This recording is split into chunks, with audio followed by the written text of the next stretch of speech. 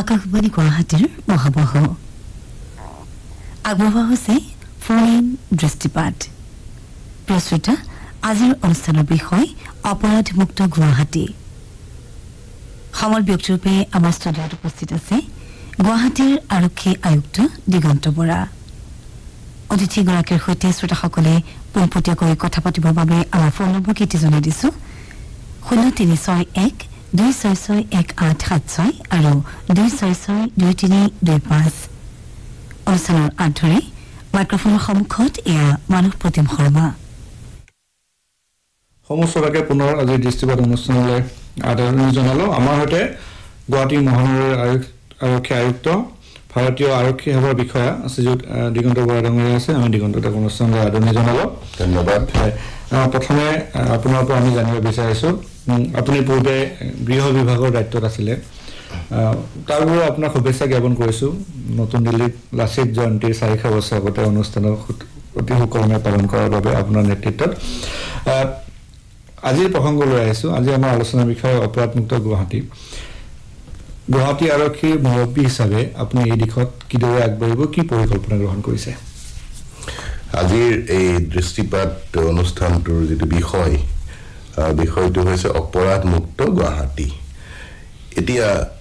এইটো এটা ideal situation যেন লাগে যে এখন সমাজ অপৰাধমুক্ত হ'ব পাৰে নে নোৱাৰে তো অপৰাধ কম হ'ব পাৰে সংখ্যা কমিব পাৰে কিন্তু মোৰ এনেকুৱা লাগে যে সমাজত এনেকুৱা বহু এলিমেন্ট থাকি যায় যি সৰু সুৰা হলেও কিছু বেআইনী কাম বুলি যিটো কয় তেনেকুৱা কেতিয়াবা কৰিবলৈ বাধ্য হয় বা স্বভাৱসিদ্ধভাৱে কৰে গতিকে অপৰাধ মুক্ত গুৱাহাটীৰ আমি কল্পনা কৰিব পাৰো কিন্তু আমি কিমান দূৰ সফল হ'ম অপৰাধ মুক্ত কৰিবলৈ তাত অলপ মানে প্ৰশ্ন আহি যায় তো তথাপিও যিহেতু আইন শৃংখলা ৰক্ষা কৰাৰ দায়িত্ব আৰক্ষী বিভাগৰ অপৰাধ ৰোধ কৰা আৰু যদি অপৰাধ সংঘটিত হয় তেতিয়া হলে অপৰাধীক ন্যায়ৰ মাজেদি শাস্তি দিয়া আৰু যি ভিকটিম হয় সেই ভিকটিমক ন্যায় ব্যৱস্থাৰ মাজেদি যিখিনি আমি শান্তি দিব লাগে বা ন্যায় দিব লাগে সেইখিনি আমি চেষ্টা কৰো তো এতিয়া গুৱাহাটী আৰক্ষী বিভাগৰ মুৰব্বী হিচাপে যিটো মই দায়িত্ব ললো যথেষ্ট গধুৰ দায়িত্ব তো আমাৰ বহুকেইটা দায়িত্ব আহি পৰে প্ৰথম হল গুৱাহাটীত আইন শৃংখলা ৰক্ষা কৰা যাতে জীৱন আৰু সম্পত্তিৰ নিৰাপত্তা থাকে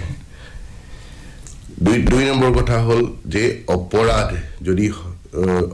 যদি মানে অপৰাধ যাতে নহয় তাৰ বাবে ব্যৱস্থা লোৱা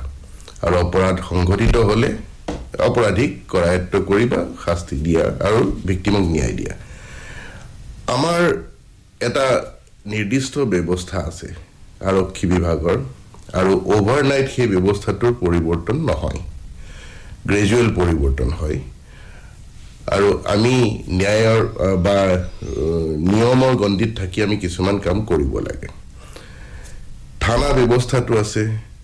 থানাৰ যিজন মুৰব্বী থাকে তেওঁৰ এৰিয়াত যাতে একো ধৰণৰ ঘটনা নহয় তাৰ ব্যৱস্থা তেওঁ গ্ৰহণ কৰে আৰু আমি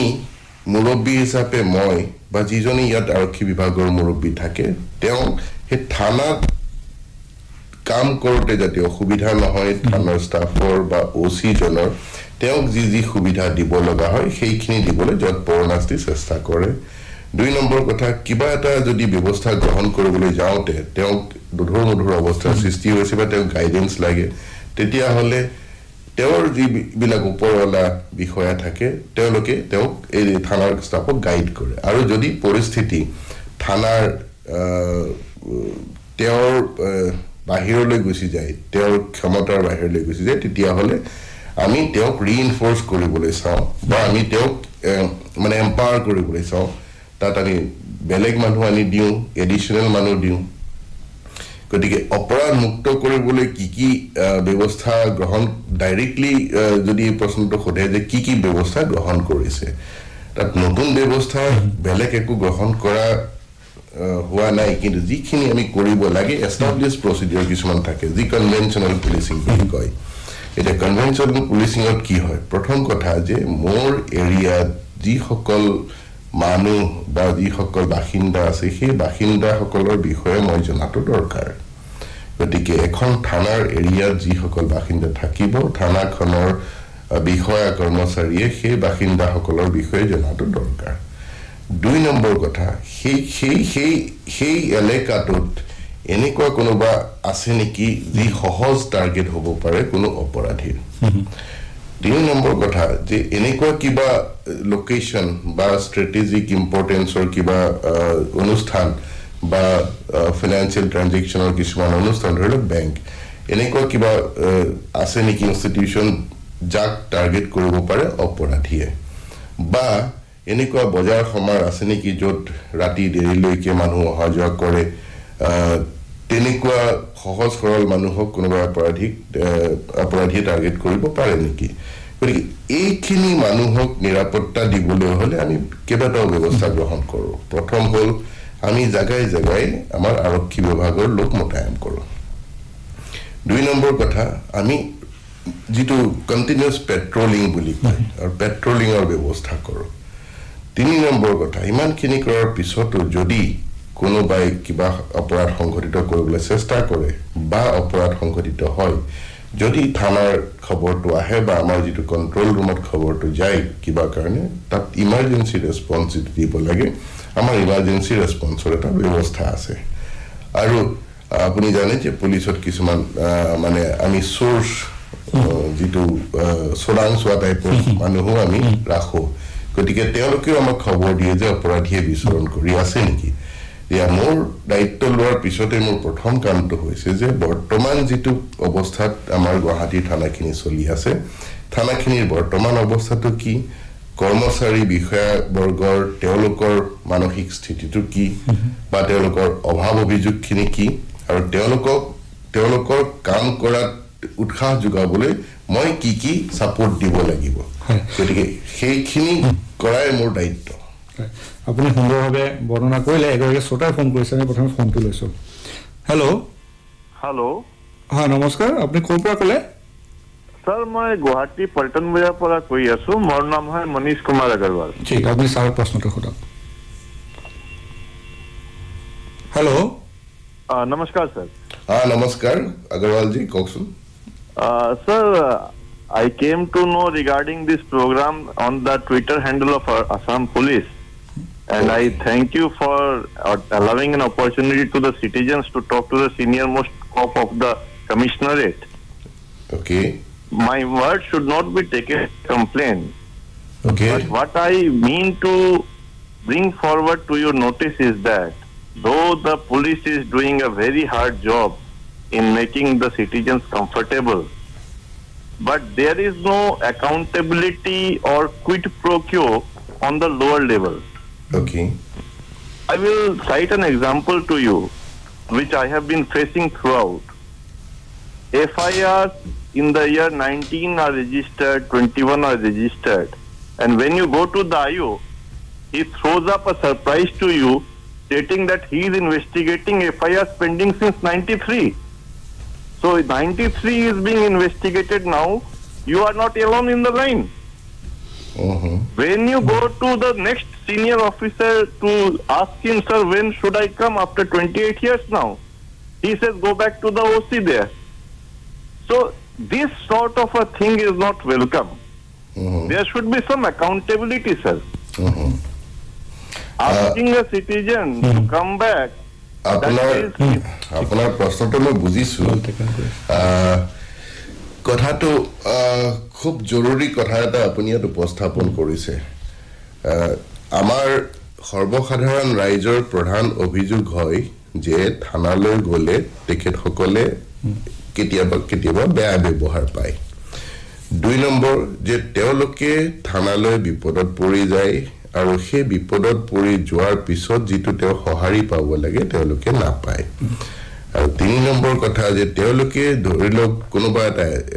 এজন এজাহাৰকাৰীয়ে এজাহাৰ দিছে এজাহাৰ তেতিয়াহে দিয়ে যেতিয়া কিবা এটা ঘটনা সংঘটিত হয়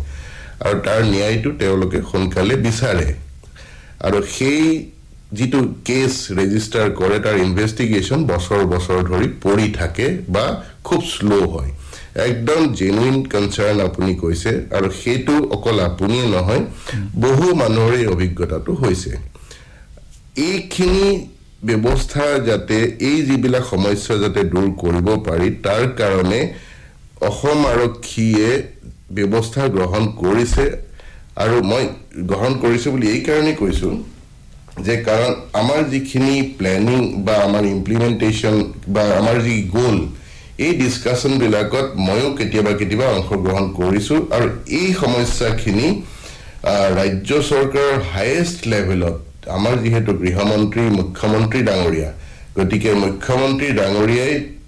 ব্যক্তিগতভাৱে পৰ্যালোচনা কৰিছে এতিয়া ইয়াৰ কাৰণ যদি আমি বিচাৰি যাওঁ কাৰণ বহুত আছে মই ইয়াত কাৰণখিনি ক'বলৈ নাযাওঁ কিন্তু আমাৰ দায়িত্ব হ'ল ৰাইজক আমি বিপদত সহায় কৰা ৰাইজক জাস্টিস পাবলৈ যিখিনি স্টেপছ ল'ব লাগে সেইখিনি দিয়া এই স্টেপখিনি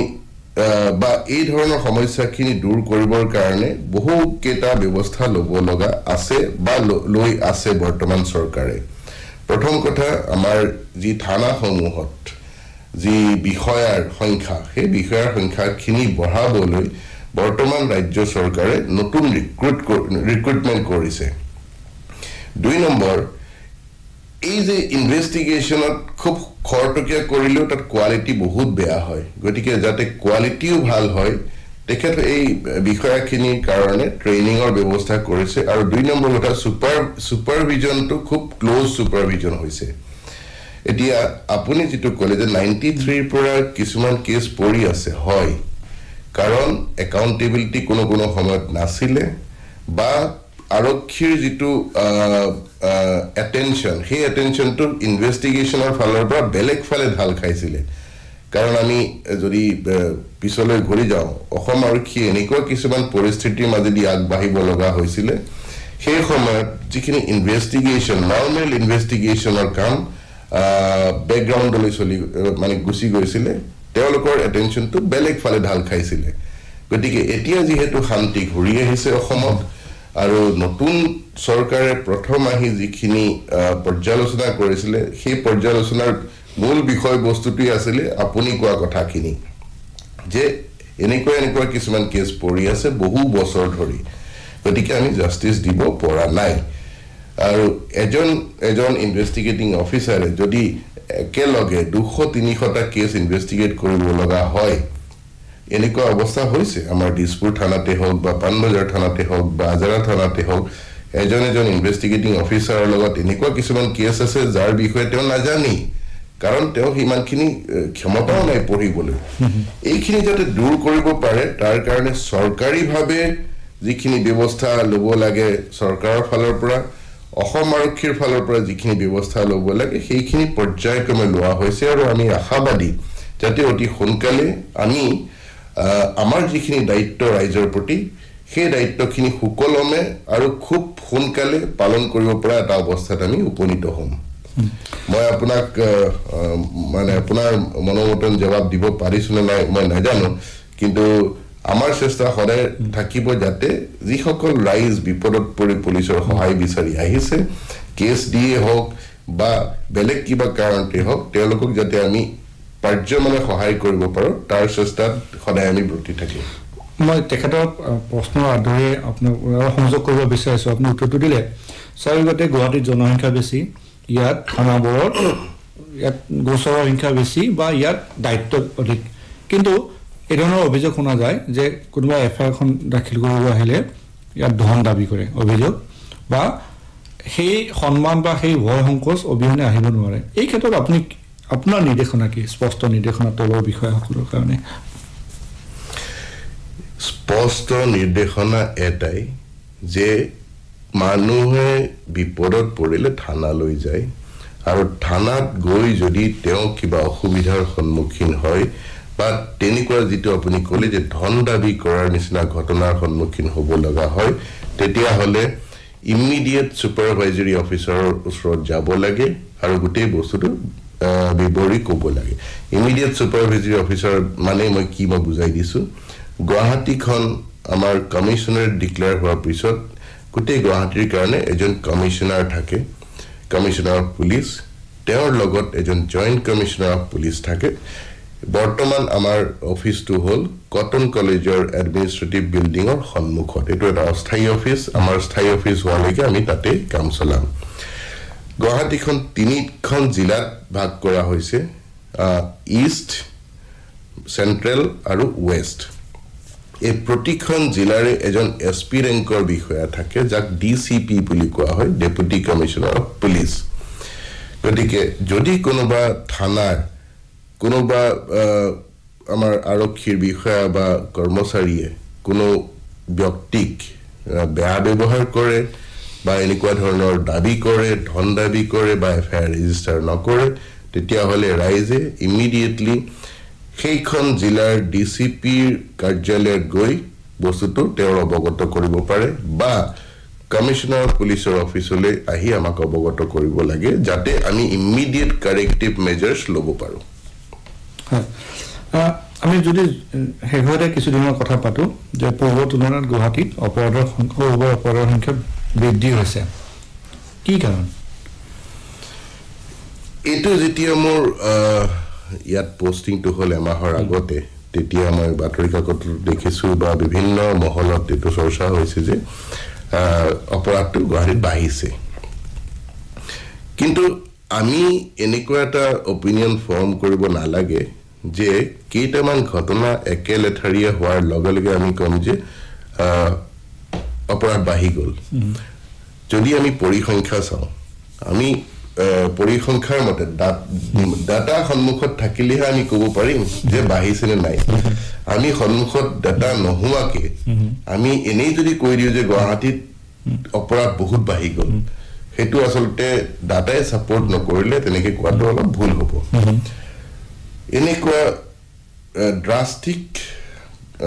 ইনক্ৰিজ একো হোৱা নাই অপৰাধৰ সংখ্যা সময়ৰ লগে লগে যি ধৰণে জনসংখ্যাৰ বিস্ফোৰণ হৈছে বা জনসংখ্যা বাঢ়িছে গুৱাহাটীত আৰু নতুন নতুন কিছুমান ডেভেলপমেন্ট হৈছে হে তাৰ লগে লগে আনুষংগিকভাৱে যিখিনি অপৰাধ আমি প্ৰপৰ্চনেটলি বাঢ়িব লাগে বা বহাটো আমি স্বাভাৱিক হে তেনেকুৱা ধৰণে বাঢ়িছে কিন্তু হঠাতে গুৱাহাটীত অপৰাধ বাঢ়িছে বুলি ক'লে ভুল হ'ব এতিয়া যোৱা বছৰৰ যদি আমি কেছ ৰেজিষ্ট্ৰেচনৰ সংখ্যা চাওঁ বা তাৰ আগৰ বছৰৰ যদি চাওঁ তেতিয়া হলে যিটো এভাৰেজ এটা থাকিব লাগে সেই এভাৰেজতে আছে কোনো কোনো ক্ষেত্ৰত সেইখিনি হেৰি এই যিটো ষ্টেটিষ্টিক্স কমহে হৈছে গতিকে বহুত বেছি বাঢ়িছে বুলি ক'লে মই হেতু মানে একমত নহম দুই নম্বৰ কথা জনসংখ্যাৰ বিস্ফোৰণ হৈছে যিখিনি কমিউনিকেশ্যন সিস্টেম ইমপ্ৰুভ হৈছে নতুন নতুন টেকনলজি আহিছে কম্পিউটাৰ মোবাইল ইন্টাৰনেট বা আমাৰ তাৰ লগে লগে যিখিনি আমাৰ মানে কিছুমান খা সুবিধা আহে এইবিলাক টেকনলজিৰ লগত সেইখিনি খা সুবিধাও আহিছে গতিকে এনেকুৱা এটা সমাজ ব্যৱস্থাৰ গ্ৰেজুৱেল পৰিৱৰ্তন হোৱাৰ লগে লগে তাৰ আনুষংগিক কিছুমান নেগেটিভ ইফেক্ট আহে গতিকে সেই নেগেটিভ ইফেক্ট অহাৰ লগে লগে আমাৰ কিছুমান অপৰাধ সংঘটিত হয় দুই নম্বৰ কথা আপুনি যেটো এতিয়া মেনশন কৰিলে যে সাডেনলি যোৱা কে মাহত বেছি হৈছে হয় কেইটামান ঘটনা একেলেঠাৰি হৈছিলে ধৰি লওক এগৰাকী মহিলা বা এজন পুৰুষ খোজকাঢ়ি গৈ থাকোতে মোবাইলত কথা পাতি গৈ থাকোতে পিছফালৰ পৰা বাইকত দুজন উঠি আহি পেলাই মোবাইলটো টানি লৈ গুচি গ'ল বা লেডিজ পাৰ্চ এটা লৈ গৈ থাকোতে লেডিজ পাৰ্চটো টানি লৈ গুচি গ'ল এনেকুৱা একেলেঠাৰিয়ে কেইবাটাও ঘটনা সংঘটিত হৈছিলে আৰু মই দায়িত্ব লোৱাৰ পিছত সেই ঘটনাখিনি পৰ্যালোচনা কৰি আৰু সেই ঘটনাৰ লগত জড়িত যিসকল ব্যক্তি ম্যাক্সিমাম আমি আমাৰ কৰায়ত্ব কৰিব পাৰিলো তেতিয়া আমি দেখিলো যে তাৰে বেছিভাগ এনেকুৱা অপৰাধী তেওঁলোক হ'ল ড্ৰাগ আসক্ত তেওঁলোকে ড্ৰাগছ কিনিবলৈ সেইদিনাৰ কাৰণে পইচা দৰকাৰ গতিকে তেওঁলোকে এইটো সহজ মানে যিখিনি সফট টাৰ্গেট বুলি কয় সফট টাৰ্গেট কিনিক লয় এইখিনি ঘটনা তদন্ত কৰি অপৰাধী কৰায়ত্ব কৰি তেওঁলোকে গৈ এই বস্তুবিলাক ক'ত বেচে সেইখিনি আমি সোৰ্স উলিয়ালো আৰু যি এইখিনি গ্ৰহণ কৰে চুৰি সামগ্ৰী তেওঁলোককো আমি কৰায়ত্ব কৰিবলৈ সক্ষম হৈছো এইখিনি ষ্টেপ লোৱাৰ পিছত স্নেচিঙৰ ঘটনা সাডেনলি খুব কমি গুচি গ'ল গতিকে এনেকুৱা এটা সময় আহে যে সাডেনলি এনেকুৱা ধৰণৰ ঘটনা বাঢ়ি যায় লগে লগে আৰক্ষী আকৌ সষ্টম হয় কাউন্টাৰ মেজাৰ্ছ লয়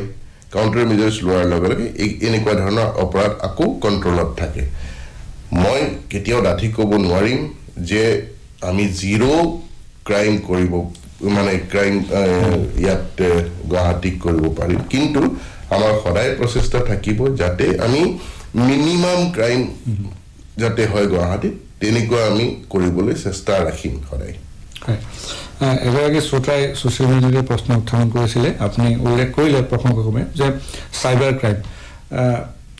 অৱশ্যে আপুনি কোৱাৰ দৰে তথ্য নাই সন্মুখত ডেটা নাই তথাপিও যে স্বাভাৱিকতে জানো যে সংবাদ মাধ্যমত যদি আমি মেলি চাওঁ বা ছ'চিয়েল মিডিয়ালৈ যাওঁ অসমত চাইবাৰ ক্ৰাইমৰ সংখ্যা অকল অসমতে নহয় বিভিন্ন ঠাইতে চাইবাৰ ক্ৰাইমৰ সংখ্যা বাঢ়িছে অপৰাধীসকলে নতুন নতুন উপায় উদ্ভাৱন কৰিছে আৰু আমাক মানুহক টাৰ্গেট কৰি লক্ষ্য কৰি লৈছে এই বিষয়ত আপোনাৰ নেতৃত্বত পুলিচ কিদৰে আগবাঢ়িছে গুৱাহাটীত অকল গুৱাহাটীত বুলিয়ে নহয় যদি গুৱাহাটীত চাইবাৰ ক্ৰাইম কমে আমাৰ ৰাজ্যখনো উপকৃত হ'ব স্বাভাৱিকতে এইটো খুব এটা আপুনি গুৰুত্বপূৰ্ণ বিষয় আলোচনাৰ মাজলৈ আনিছে যিটো চাইবাৰ ক্ৰাইম বুলি কয় মই উদাহৰণ দি কেইটামান বুজাম আমাৰ যিসকল শ্ৰোতা আছে আৰু শ্ৰোতাসকলে ইয়াৰ পৰা উপকৃত হ'ব বুলি মই ভাবিছোঁ আমি আৰক্ষী বিভাগত এনেকুৱা কিছুমান অভিযোগ পাওঁ সেই অভিযোগখিনি দেখিলে এনেকুৱা বোধ হয় যে এজন মানুহৰ সৰলতাৰ সুযোগ লৈ বহুত অপৰাধীয়ে তেওঁলোকৰ অপৰাধ সংঘটিত কৰিবলৈ সক্ষম হয় প্ৰথম কথাটো হ'ল যে মোবাইলত এনেকুৱা কিছুমান ফোন আহে যে নিজকে বেংকৰ পৰা কৰিছো বুলি কয় আৰু পিন বিচাৰে ক্ৰেডিট কাৰ্ড বা ডেবিট কাৰ্ডৰ পিন বিচাৰে বা বেংকৰ একাউণ্টৰ তথ্য বিচাৰে আৰু আমাৰ সহজ সৰল মানুহখিনিয়ে বিশ্বাসত দি দিয়ে কিন্তু তাৰ পিছত কি হয় তেওঁৰ বেংকৰ পৰা এই সাচতীয়া ধনখিনি গুচি যায় গতিকে এই ঘটনাবিলাক নতুন নহয় আজি কেইবা বছৰৰ পৰা চলি আছে 10-12 বছৰতকৈ বেছিয়ে হ'ল আৰু ৰাইজক সজাগ কৰিবলৈ আমাৰ মিডিয়া ধৰি লওক বাতৰি কাকতত এনেকুৱা ধৰণৰ ঘটনা বিষয়ে লিখা হয় টিভিত আলোচনা কৰে আজি যেনেকৈ আমি আলোচনা কৰি আছো বেংকৰ ফালৰ পৰা তেওঁলোকে বিভিন্ন ধৰণৰ সজাগতা কাৰণে ষ্টেপ লয় কিন্তু তথাপিও আমাৰ ৰাইজসকলে কেতিয়াবা অসাৱধানতা বশতঃ এনেকুৱা ধৰণৰ শ্বেয়াৰ কৰি দিয়ে ইনফৰমেশ্যন গতিকে মোৰ প্ৰথম কথাটো হ'ল ৰাইজলৈ এটাই অনুৰোধ যাতে নজনা মানুহক তেওঁ য'ৰ পৰাই ফোন কৰিছে বুলি নকলেও কোনো ধৰণৰ এনেকুৱা ব্যক্তিগত তথ্য নিদিব আধাৰ কাৰ্ডৰ তথ্যই হওক বা বেংকৰ একাউণ্টৰ তথ্যই হওক ক্ৰেডিট কাৰ্ড ডেবিট কাৰ্ডৰ তথ্যই হওক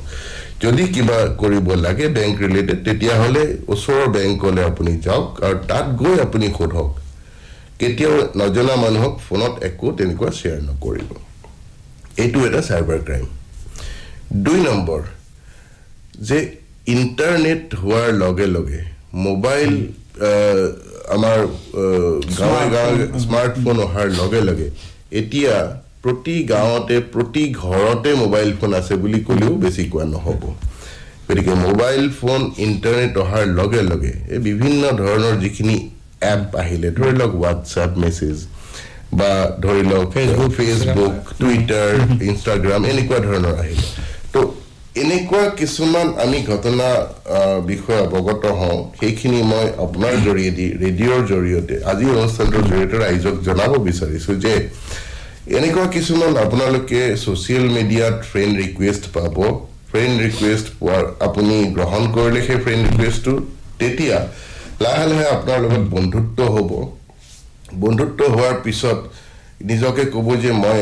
লণ্ডনত থাকোঁ বা আমেৰিকাত থাকোঁ বা বিদেশত থাকোঁ আৰু মই তোমাৰ লগত কথা পাতি বিৰাট ভাল পাইছোঁ আৰু আমি লাহে লাহে বেছি বন্ধুত্বৰ ফালে আগবাঢ়িছোঁ আৰু মই এই বন্ধুত্বৰ চিন স্বৰূপে মই এটা উপহাৰ খুব দামী উপহাৰ ইয়াৰ পৰা পঠাম বাই পোষ্ট গতিকে আমাৰ ইয়াত থকা বিশেষকৈ মহিলাক টাৰ্গেট কৰে তেনেকৈ মই খুব পুৰুষৰ তেনেকুৱা ভিক্টিম কমেই পাইছোঁ মহিলাক টাৰ্গেট কৰিছে এই বন্ধুত্ব গ্ৰহণ মানে বন্ধুত্বৰ যিটো ভাৱ দেখুৱাৰে সেই যিটো ছ'চিয়েল মিডিয়াত ইণ্টাৰেকশ্যন হৈ আছে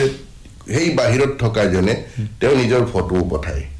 তেওঁ নিজৰ এটা পৰিয়ালৰ ফটো পঠায় কিন্তু সেইজন সঁচাকৈ হয়নে নহয়তো আমি নাজানো এদিন এটা গিফ্টৰ পিকচাৰ পঠাব যে এইটো মই তোমালৈ পঠাই আছোঁ আৰু সেই গিফ্টটো পঠোৱা বুলি কৈ তাৰ কেইদিনমানৰ পিছত আহিব যে ইয়াৰ পৰা এড্ৰেছ বিচাৰিব এড্ৰেছ মই শ্বেয়াৰ কৰিলোঁ তাৰ পৰা গিফ্টটো পঠালে এদিন এটা ফোন আহিব যে মই মুম্বাইৰ পৰা কৈ আছোঁ মই কাষ্টমছ অফিচাৰ আপোনাৰ কাৰণে এটা গিফ্ট আহিছে আৰু এই গিফ্টটো যদি আমি ৰিলিজ কৰিব লাগে ইয়াত ইমান পে'মেণ্ট কৰিব লাগিব তো এওঁতো ৰৈ আছে যে বন্ধুৱে গিফ্ট পঠাইছে খুব দামী গতিকে তেওঁ পে'মেণ্ট কৰি দিয়ে তাৰপিছত আকৌ এটা ফোন আহিব পোষ্টেল বুলি যে এইটো গিফ্ট আহিছে পোষ্টেলৰ ক্লিয়াৰেঞ্চৰ কাৰণে ইমান টকা এওঁ দি দিয়ে কাৰণ তেওঁ আশাত আছে তাৰপিছত আহিব যে বেলেগ কিবা ছিকিউৰিটি এজেঞ্চি তাৰপিছত ক'ব যে ইমিগ্ৰেশ্যন এনেকৈ কৈ এনেকুৱাও ঘটনা আমি দেখিছোঁ যে তেওঁ 30-40 লাখলৈকে পইচা দি দিছে আৰু এই যে পইচা দি আছে এগৰাকী বিশেষকৈ মহিলাই তাত কিন্তু এজ বাৰ নাই দেই আমি 60 বছৰৰ মহিলাৰো এনেকুৱা অভিযোগ পাইছোঁ 20-30 বছৰীয়া মহিলাৰো পাইছোঁ তেওঁ ঘৰত ক'বলৈ ভয় কৰা হয় সাঁচতীয়া ধনখিনি গুচি গৈছে লাজতো নকয় শেষত যেতিয়া কয়গৈ তেতিয়ালৈ বহুত টকা গুচি গৈছে বহুত দেৰি হ'ল গতিকে মই ৰাইজক এই অনুষ্ঠানটোৰ জৰিয়তে এটা কথা ক'ব বিচাৰিছোঁ যে ছ'চিয়েল মিডিয়াটো এটা ভাৰ্চুৱেল ৱৰ্ল্ড এনেকুৱা ধৰণৰ কোনো ব্যক্তিগত সম্পৰ্কত যাতে কাৰো লগত যদি অচিনাকি মানুহৰ লগত নাহে আৰু নৰ্মেল কেতিয়াবা কথা বতৰা পাতিলে ব্যক্তিগত ইনফৰমেশ্যন যাতে শ্বেয়াৰ নকৰে আৰু কেতিয়াও ছ'চিয়েল মিডিয়াৰ যোগেদি পইচাৰ লেনদেন যাতে নকৰে আৰু এগৰাকী শ্ৰোতাই ফোন কৰিছে ফোনটো লৈছোঁ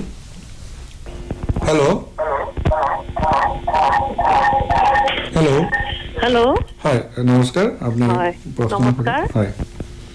মই কাহিলীপাৰাৰ পৰা কৈছোঁ শিখা মহন্তই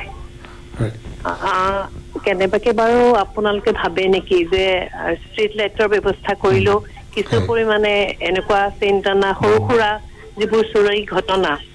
সেইবোৰ কমিব পাৰে মোৰ সেইটো প্ৰথম প্ৰশ্ন কাৰণ মই 2 বছৰ ধৰি কাহিলীপাৰাৰ কাৰণে ষ্ট্ৰীট লাইটৰ কাৰণে জিএমচিএছতো জিএমচিত তেওঁলোকক আবেদন নিবেদন কৰিলোঁ এতিয়ালৈকে নহ'লে আৰু 2 নম্বৰ কথাটো হৈছে এই ৰঞ্জিত বৰা ডাঙৰীয়া তেখেত এই পূৰবীৰ ডিষ্ট্ৰিবিউটৰ যিজনক দিন দুপৰতে গুলীয়াই হত্যা কৰা হ'ল তেখেতৰ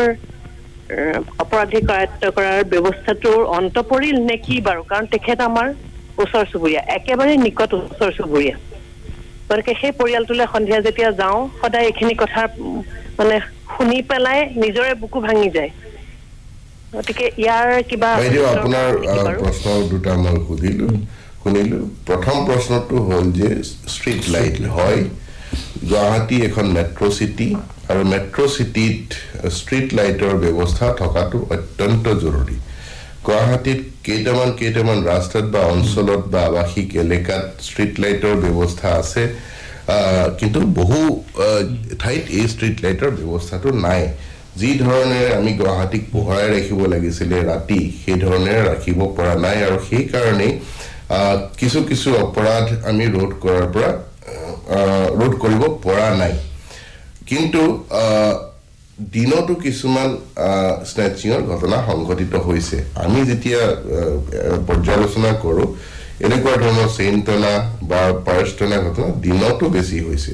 কিন্তু তথাপিও আপুনি যিটো বিষয় ক'লে যে ষ্ট্ৰীট লাইট ৰাতি হোৱাৰ লগে লগে এই ৰাতি এনেকুৱা ধৰণৰ কিছুমান ঘটনা আমি ৰোধ কৰিবলৈ সক্ষম হ'ম আৰু যি বিভাগে এইখিনি কৰে গুৱাহাটী মিউনিচিপালিটি কৰ্পৰেশ্যনৰ ফালৰ পৰাও বোধ হয় তেখেতসকলে ব্যৱস্থা গ্ৰহণ কৰিছে যাতে গোটেই গুৱাহাটীতে ষ্ট্ৰীট লাইটৰ ব্যৱস্থা কৰিব পাৰে 2 নম্বৰ প্ৰশ্নটো আছিলে যে এই এটা হত্যাকাণ্ডৰ যিটো তদন্ত এই তদন্ত প্ৰক্ৰিয়াত মই যিটো পৰ্যালোচনা কৰি দেখিছোঁ যে দুজন ব্যক্তিক কৰায়ত্ব কৰিছে আৰু তাৰ পিছত তদন্ত কিন্তু এতিয়াও সামৰা নাই তদন্ত বৰ্তমান অব্যাহত আছে গতিকে যেতিয়া তদন্ত সামৰিব তেতিয়া পৰিয়ালটোও গম পাব যে তদন্ত বৰ্তমান সামৰিলে আৰু কোৰ্টলৈ বস্তুটো পঠালে কিন্তু তদন্ত বৰ্তমান অব্যাহত আছে আন এগৰাকী শ্ৰোতাৰ ফোন আহিছে আপোনাৰ ফোনটো লৈছোঁ হেল্ল' নমস্কাৰ আপুনি ক'ৰ পৰা ক'লে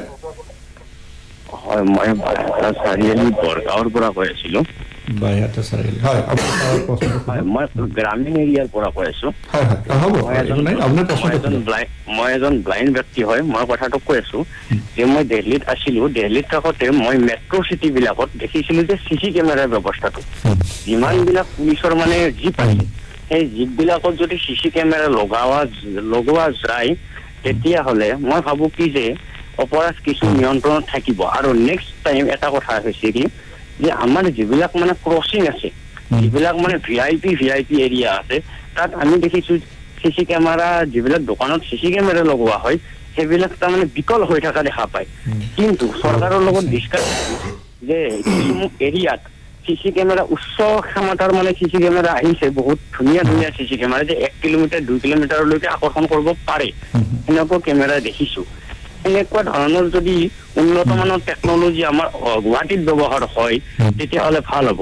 কিন্তু মই বিদেশত ভাল বস্তু দেখিছোঁ বহুত ডাঙৰ চিচি কেমেৰা আছে বহুত ভাল আপোনাৰ প্ৰশ্নটো মই বুজি পাইছোঁ অত্যন্ত গুৰুত্বপূৰ্ণ আৰু খুব সুন্দৰ এটা মানে সাজেশ্যন গুৱাহাটীত চিচিটিভি লগোৱাৰ ব্যৱস্থা ইতিমধ্যেই তাৰ কাৰণে যিখিনি প্ৰাৰম্ভিক ব্যৱস্থা ল'ব লাগে অসম চৰকাৰে গ্ৰহণ কৰিছে আৰু এটা নিৰ্দিষ্ট সময়ৰ ভিতৰত আমি গুৱাহাটীখন চিচিটিভিৰ কভাৰেজত আনিবলৈ আমি সক্ষম হ'ম আৰু যিটো ব্যক্তিগত কাৰোবাৰ ঘৰত বা ব্যৱসায়িক প্ৰতিষ্ঠানত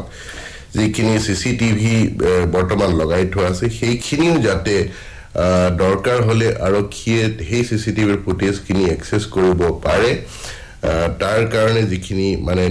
আমাৰ নিয়ম কানুন বনাব লাগে সেইখিনিৰ কাৰণে চৰকাৰে ব্যৱস্থা হাতত লৈছে আৰু আপুনি বোধহয় যদি যোৱা কেইদিনমানৰ মুখ্যমন্ত্ৰী ডাঙৰীয়াৰ প্ৰেছ ষ্টেটমেণ্ট যদি মন কৰিছে তেতিয়া দেখিব যে মুখ্যমন্ত্ৰী ডাঙৰীয়াই ইতিমধ্যেই ঘোষণা কৰিছে যে গুৱাহাটীৰ যিখিনি ব্যৱসায়িক প্ৰতিষ্ঠান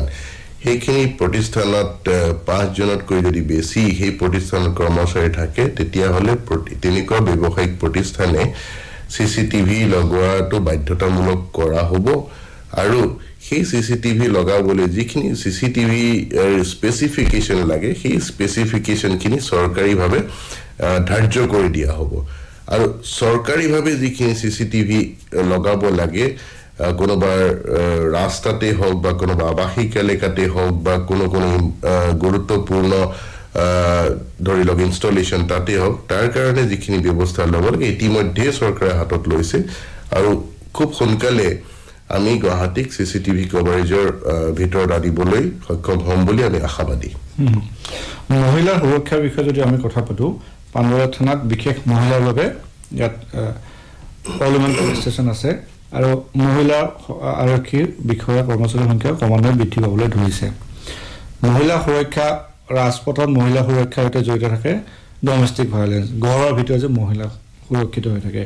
কোভিডৰ সময়ছোৱাত আৰক্ষীৰ তথ্য অনুসৰি অসমত গৃহস্থ হিংসাৰ ঘটনাত বৃদ্ধি হৈছিলে আপোনাৰ ওচৰলৈ কি ধৰণৰ ঘটনা আহে বা এই গৃহস্থ হিংসা ৰোধ কৰাৰ বাবে আপোনালোকৰ পদক্ষেপ কি বৰ গুৰুত্বপূৰ্ণ বিষয় এইটো অসম আৰক্ষীৰ এটা প্ৰায়ৰিটি এৰিয়া হ'ল যে ক্ৰাইম এগেইনষ্ট উইমেন আৰু ক্ৰাইম এগেইনষ্ট চিলড্ৰেনৰ কাৰণে জিৰ' টলাৰেঞ্চ যদি তেনেকুৱা ঘটনা আমাৰ আৰক্ষীৰ নজৰত আহে তেতিয়াহ'লে তাৰ কাৰণে ষ্ট্ৰিক্টলি যিখিনি লিগেল একশ্যন ল'ব লাগে সেইখিনি ল'বলৈ নিৰ্দেশনা দিয়া আছে আৰু যদি লোৱা নহয় তেতিয়াহ'লে সেইজন বিষয়া বা কৰ্মচাৰীক জবাবদিহি কৰা হয় এতিয়া মহিলাৰ নিৰাপত্তা বুলি কোৱাৰ লগে লগে দুটা ইছ্যু আহি পৰে যে মহিলাসকল যাতে নিৰাপদভাৱে বাহিৰত যাওঁতে ঘূৰা ফুৰা কৰিব পাৰে কোনো ধৰণৰ অচিনাকি লোকে বা চিনাকি লোকে যাতে কোনো ধৰণৰ অপৰাধ সংঘটিত নকৰে তাৰ কাৰণে যিখিনি আমাৰ পুলিচৰ ব্যৱস্থা ল'ব লাগে আমি যৎপৰোনাস্তি ল'বলৈ চেষ্টা কৰিছোঁ বা লৈ আছোঁ তৎসত্ত্বেও যদি কিবা অপৰাধ সংঘটিত হয় তেতিয়াহ'লে ন্যায়গতভাৱে পুলিচে যিখিনি ব্যৱস্থা ল'ব লাগে সেইখিনি লৈছে এতিয়া ইয়াত আৰু এটা বিষয় জড়িত হৈ পৰে যে ঘৰখনৰ বাহিৰত হোৱা যিটো ঘটনা আৰু ঘৰখনৰ চাৰিবেৰৰ ভিতৰত হোৱা কিছু ঘটনা গতিকে গাৰ্হস্থ্য হিংসা বুলি কোৱাৰ লগে লগে কিছু এটা আমাৰ পৰিৱেশ চকুত পৰে যে কিছুমান ঘটনা ঘৰখনৰ চাৰিবেৰৰ ভিতৰত হৈছে গতিকে ঘটনা চাৰিবেৰৰ ভিতৰত কি হৈ আছে বাহিৰৰ মানুহখিনিয়ে গম নাপায় যেতিয়া তেনেকুৱা এটা ঘটনাৰ বিষয়ে জনাবলৈ আহে আৰক্ষীক তাৰ পিছত ন্যায়গত যিখিনি ব্যৱস্থা ল'ব লাগে আৰক্ষীয়ে লয় আৰু এনেকুৱা বহু ঘটনা হ'ব পাৰে যিখিনি পুলিচক নজনোৱাকেই থাকি যায় বহু মহিলা গতিকে তেতিয়া সেইখিনিৰ বিষয়ে ব্যৱস্থা গ্ৰহণ কৰিব পৰা নাযায় বহু ক্ষেত্ৰত আমাৰ এতিয়া ধৰি লওক মই এটা উদাহৰণ স্বৰূপে কওঁ যে মহিলাৰ নিৰাপত্তাৰ ক্ষেত্ৰত এই যে সাইবাৰ ক্ৰাইম বুলি ক'লে তাৰ লগতে ছ'চিয়েল মিডিয়াত এগৰাকী মহিলা কাৰোবাৰ লগত চিনাকি হৈ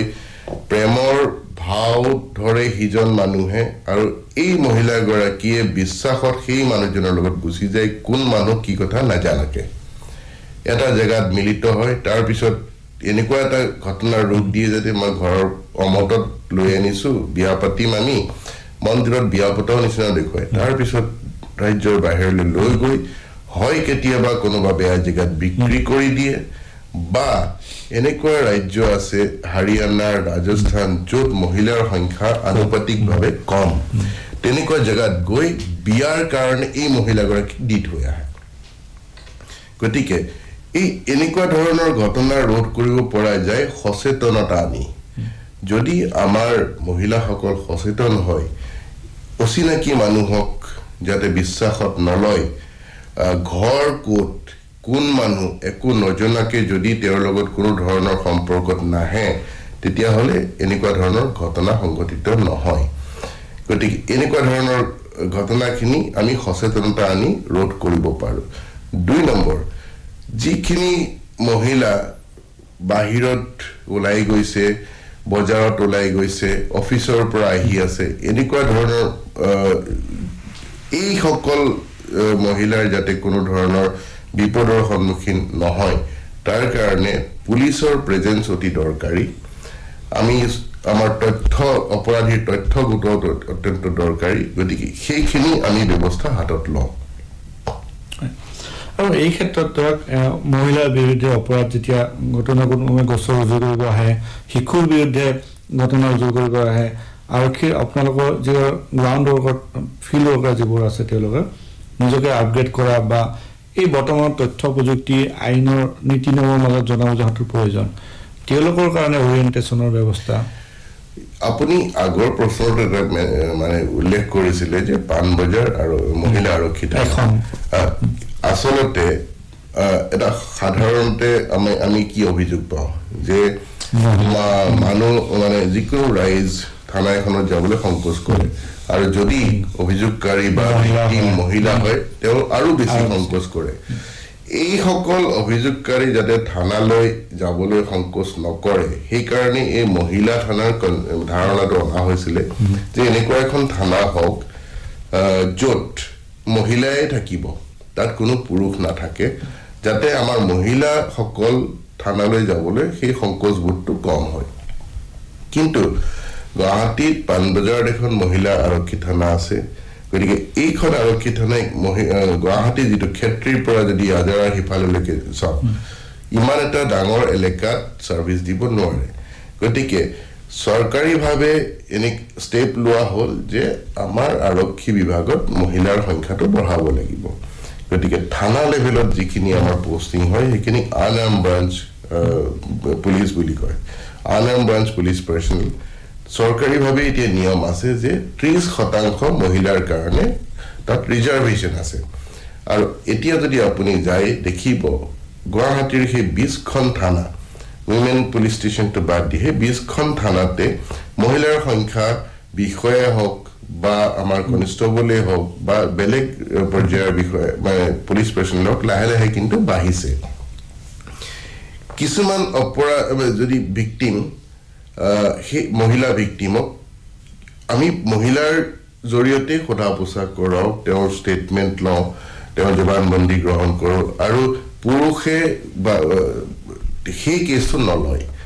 মহিলা ভিকটিম বা মহিলা অভিযোগকাৰী যাতে কনফিডেন্টলি গোটেই ঘটনাখিনি ওপেনলি ক'ব পাৰে কোনো সংকোচ নোহোৱাকৈ সেই কাৰণে আমি মহিলা অফিচাৰ বা মহিলা কনষ্টেবলকে তেনেকুৱা কেছৰ ষ্টেটমেণ্ট ল'বলৈ লগাওঁ গতিকে যি ধৰণেৰে চৰকাৰীভাৱে ষ্টেট লোৱা হৈছে লাহে লাহে এই পৰ্যায়টো আৰু ভাললৈ গুচি আহিব আমি শ্ৰোতাৰ ফোন আহিছে আমাৰ শেষৰটো ফোন হ'ব হেল্ল' হয় আপোনাৰ প্ৰশ্নটো সোধক হয় মই দৰং জিলাৰ গভৰা দলং ঘাটৰ পৰা কৈছো দিলীপ ডেকাই মোৰ প্ৰশ্ন হ'ল মানে গাঁওবোৰত মোৰ গাঁৱত ঘৰ গাঁওবিলাকত মানে এই ছাগলীবিলাক চোৰ কৰে মানে গৰমৰ দিনত বিশেষকৈ এই ছাগলীবিলাক চোৰ কৰে আৰু ৰাতি গৰুবিলাক গোহালিৰ পৰা উঠাই লৈ যায় গাড়ীত লৈ যায় কি এইবিলাক ৰোধৰ কাৰণে কিবা ব্যৱস্থা নাই নেকি মানুহৰ মানে গৰু হলে খুব এটা মানে গুৰুত্বপূৰ্ণ মানে প্ৰশ্ন বা বিষয় আমাৰ গ্ৰাম্য সমাজৰ কাৰণে গ্ৰাম্য সমাজৰ যিসকল ৰাইজ মই নিজেও গাঁৱৰ গতিকে মই ভালদৰে উপলব্ধি কৰোঁ গৰু বা ছাগলীৰ গুৰুত্বটো কিয়ে গ্ৰাম্য সমাজত এতিয়া সেই এখন ঘৰত এহাল বলদ গৰু আছে যদি সেই তাৰে এটা লৈ গুচি যায় সেই ঘৰখনৰ কি অৱস্থা হয় কাৰণ নতুন এটা বলদ গৰু কিনি আনিবলৈ তেওঁ অসমৰ্থ হ'ব পাৰে আৰু তেনেকুৱা হোৱাৰ লগে লগে সেইবাৰ খেতি কৰিবলৈ তেওঁ সক্ষম নহয় এতিয়া এই যে গৰু চুৰি গাঁৱে গাঁৱে গৰু চুৰি ঘটনা বা ছাগলী চুৰিৰ ঘটনা আপুনি যদি বাতৰি কাকত পঢ়ে তেতিয়াহ'লে গম পাব যে এইখন নতুন চৰকাৰ আহি এটা গো সুৰক্ষা আইন আনিছিলে আৰু সেই গো সুৰক্ষা আইনত বহুত ষ্ট্ৰং মানে ষ্ট্ৰিক্ট ধাৰা কিছুমান সন্নিৱিষ্ট কৰা হৈছে আগতে এনেকুৱা ধৰণৰ যিটো গৰু চুৰ আমাৰ ৰাজ্যৰ বা দেশৰ বাহিৰলৈ প্ৰেৰণ কৰিলে আমাৰ ন্যায়গতভাৱে আমাৰ কিছুমান অসুবিধা আছিলে আমাৰ তেনেকুৱা আইন ইমান নাছিলে যাৰ অধীনত আমি একশ্যন ল'ব লাগে কিন্তু অসমত এতিয়া কেটল প্ৰিজাৰ্ভেশ্যন এক্ট বৰ্তমানৰ চৰকাৰে গৃহীত কৰিলে আৰু এতিয়া আমাৰ স্মাগলিং যিটো এই ধৰণে গৰু চুৰি কৰি দালালে লৈ গৈ কোনোবা এটা জেগাত যোগাৰ কৰি দেশৰ বাহিৰলৈ পঠোৱাৰ যিবিলাক ব্যৱস্থা এইখিনি বহুখিনি কমি গ'ল তথাপিও ৰাজ্যৰ ভিতৰতে কিছুমান এনেকুৱা ঘটনা সংঘটিত হৈ আছে আৰু মই ৰাজ্যক এইটো অনুৰোধ জনাম যে এনেকুৱা যদি ঘটনা কোনোবা এটা অৰ্গেনাইজডভাৱে সংঘবদ্ধভাৱে যদি কোনোবাই সংঘটিত কৰি আছে তাৰ খবৰ খুব কনফিডেন্সিয়েলি আপোনালোকে গৈ ওচৰৰ আৰক্ষী থানাত জনাব পাৰে আৰু যদি আপুনি ভাবে যে আৰক্ষী থানাক বিশ্বাস নকৰে আপোনালোকে তেতিয়াহ'লে তাৰ ওপৰলা বিষয়াক জনালে আপোনালোকে তাৰ নিৰাময়ৰ ব্যৱস্থা পাব বুলি মই ভাবোঁ আজি আমাৰ সময় শেষ হ'ল পুনৰ আপোনাক ধন্যবাদ জনাই আমাৰ আজি দৃষ্টিগত অনুষ্ঠানৰ ইয়াতে সামৰণি মাৰিলোঁ বহুত বহুত ধন্যবাদ মোক এইটো সুবিধা দিয়াৰ কাৰণে আমি পুনৰ আশা কৰোঁ লগ পাম এই অনুষ্ঠানত নিশ্চয় ধন্যবাদ ফোন ইন দৃষ্টিপাত অনুষ্ঠানটি শুনিলে